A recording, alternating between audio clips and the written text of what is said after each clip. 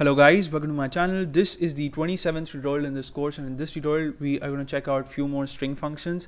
And the first method that we're going to have a look at is the isUpper function, and this function checks whether all characters in a string are in uppercase or not, right? So it's a similar method to isLower. The only difference is that the isLower method checks whether all characters are in lowercase or not, whereas the isUpper method, the one that we're going to check out right now, checks whether all characters are in uppercase or not, right? So I'll create a string object first, and I'll call it str1, and I'll give it the following text: have a nice day, right? And as you can see, all the characters are in uppercase, and I'll press the enter key to create my string object, and I'll execute the isUpper function by first typing in the name of my string object, which is str1, and then follow that up with a period or the dot operator, and then the name of the function, which is isUpper, and then a set of empty parentheses, right? Because this is a function, so we need to have parentheses after the function name. When I press the enter key, I see true as the result, and that's because all characters in the string are indeed in uppercase, right? And the next method that we're going to check out is the len method, or the length function in Python. And this function returns the number of characters in the string. So to execute the length, wait a second, let me get my cursor here. So to execute the length method on the str1 object, I'll type in len first, that is len, and then within parentheses I'll type in the name of my string, which is str1.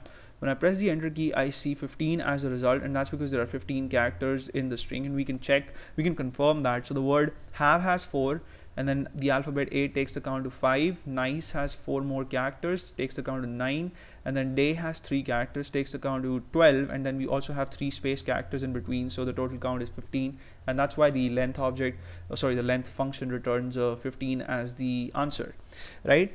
And the next method that we're going to check out is the lower method, and this method changes all the uppercase characters in the string to lowercase characters, right? So if I would execute the lower method with the string str1, I'll type in the string object name first, which is str1, and then lower, which is the method name, and then follow that up with a pair of empty parentheses, and there you go. I see the same string, but this time I see all characters in lowercase, right?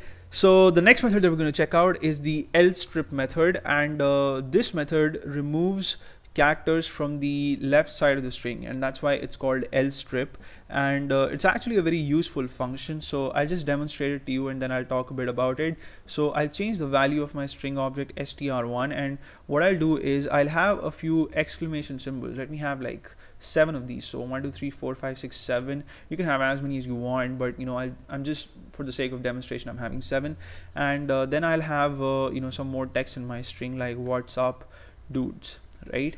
And I'll press the enter key to create my string, and if I would execute the, let's say I want to remove all these exclamation symbols from my string. I just want the text what's up dudes, right? So as you can see, these exclamation symbols are present on the left side of the string, so I can use the lstrip method to remove all these characters. So the way I'm going to do that is I'll type in str1 first, and then the method name, which is lstrip, and then within parentheses and single quotes I'll pass the exclamation symbol, right? When I press the enter key now, I just see the text what's up dudes. I don't see the exclamation symbols.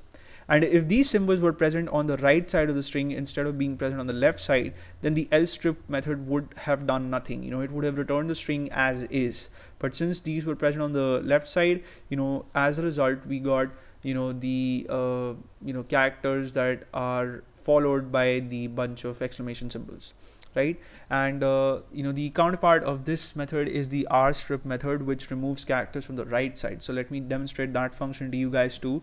So I'll change the value of the str1 string object again. I'll change it to something like this is so cool, and I'll follow this up with a few exclamation symbols as well, right? And then to execute the rstrip method, I'll type in the string object name first, just as I did with the lstrip, and the string object name is str1.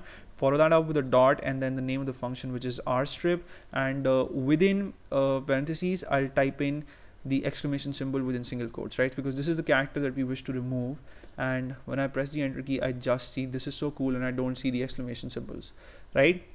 So the next method that we're going to check out, the last one in this tutorial, is the upper method, and what this function does is it changes the case of all characters to uppercase, right? So it's the counterpart of the lower method, and if I would execute that method with the string object str1, I'll have to type in the object name first, follow that up with the function name, which is upper, and a pair of empty parentheses.